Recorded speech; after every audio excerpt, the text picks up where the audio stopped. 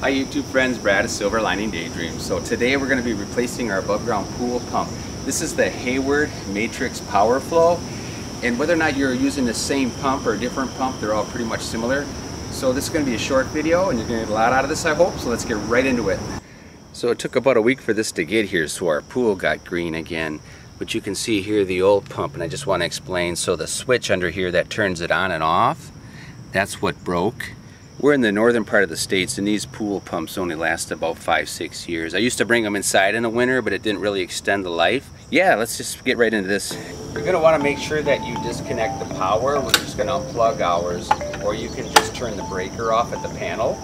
I'm just going to remove this fitting with a channel lock here.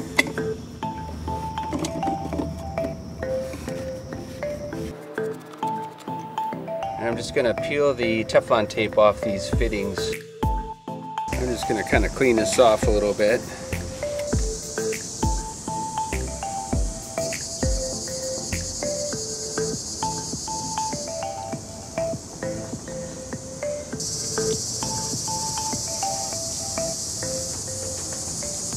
That way when I thread it in, that's the proper direction for the tape.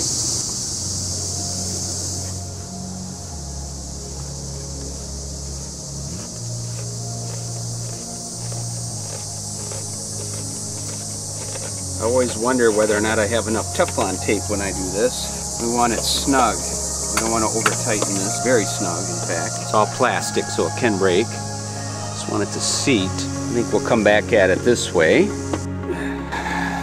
think that's pretty tight. I think it's all the way on. But we'll find out. Some people will put that goopy stuff on there. I've never used it. It's always worked for me in the past with just Teflon tape.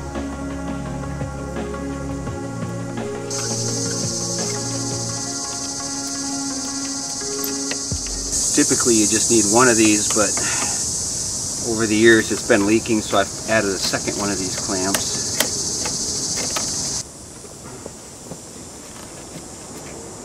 I want to reseal this, and I'm going to be reusing this. Let's see. Let's just try tightening it.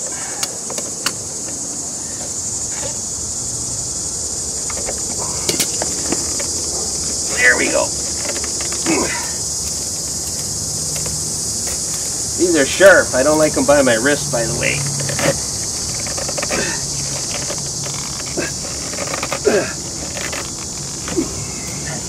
Almost. I knew one of these is on back order, so I couldn't order one of these. I suppose I could heat this up.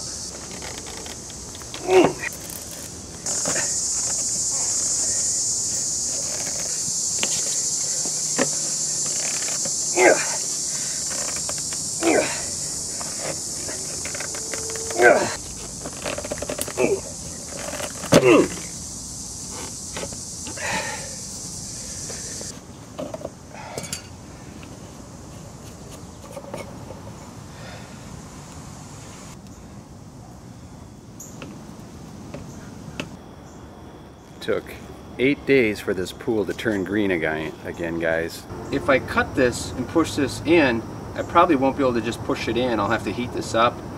And the idea is just get by for another week or two. Now it's coming back. What I did last time was, once this was threaded in there, I think I just pushed it down.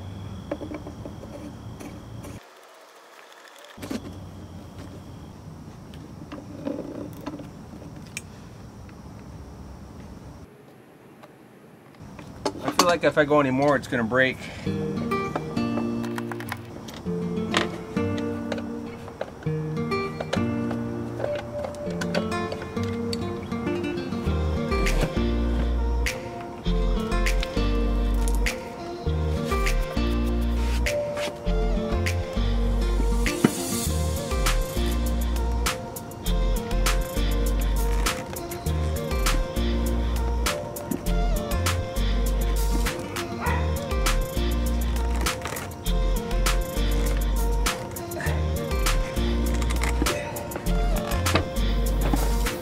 I don't want to fix this yet until I get this on, because I don't want this to break.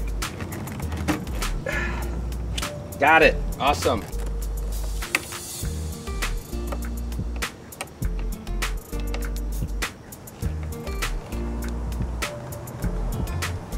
Make sure this seal, it's like a big O-ring, is in here properly, and it is. It's seated nice, so we're going to just go ahead and put it on. Try not to get stung by a bee.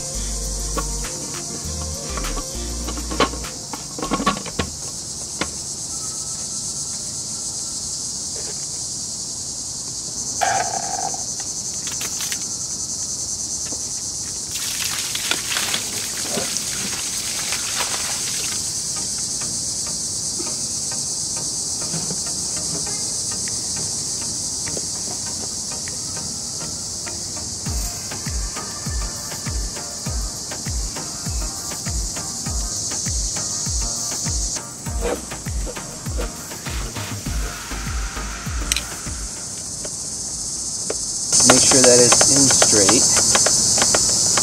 I won't tighten it yet.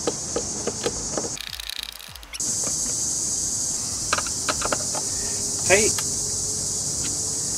I think we're good. I'll make sure it's in the off position. Off. And I think we'll plug the cord in.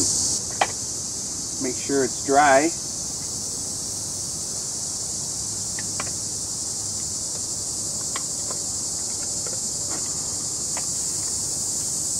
All right, let's turn this pool pump on and we'll see how this operates.